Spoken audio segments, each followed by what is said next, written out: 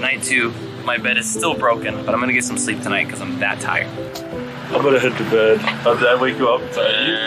Just go back to bed. I'm just walking. I accidentally woke Laser up. I feel bad now. This might be the most tired I've ever been in my entire life. It's now day 3, and somehow our building didn't fall over. I'll take that as a dub. Noises that this structure made while I was sleeping last night filled me with nightmares. It's day 3, and we've really started to get into a rhythm. Our morning routine consisted of peeing in the corner. Bro, who vlogs in the pee corner? I'm not moving.